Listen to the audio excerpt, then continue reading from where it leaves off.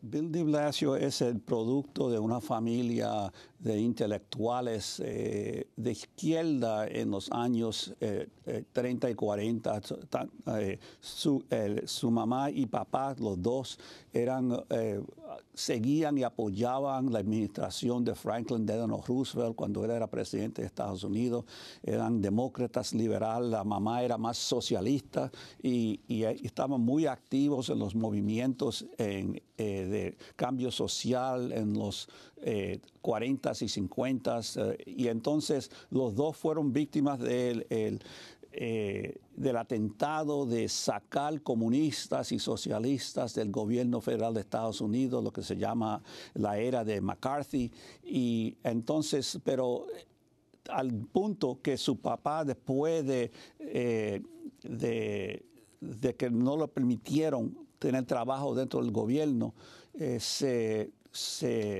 volvió alcohólico, dejó su familia y se suicidió, y que tuvo un impacto grande en su hijo Bill de Blasio.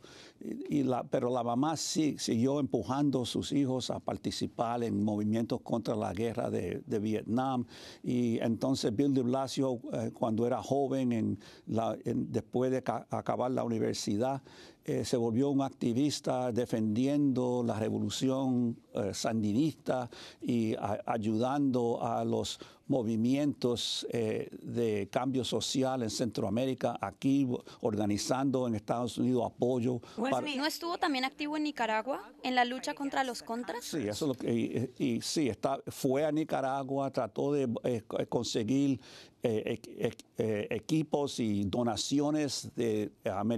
norteamericanos para ayudar a la revolución en Nicaragua. En otras palabras, que viene de una trascendencia izquierdista dentro de los Estados Unidos. Pero a algún punto se empezó a trabajar en la política electoral de Estados Unidos,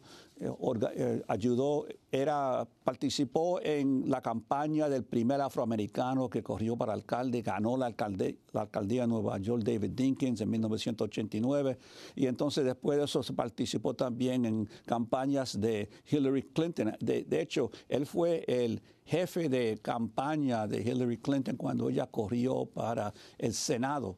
en Nueva York, el Senado Federal de Estados Unidos. En ese sentido, es un producto del movimiento popular, pero a la misma vez participó en la política demócrata moderada, que representa el campo de Hillary Clinton.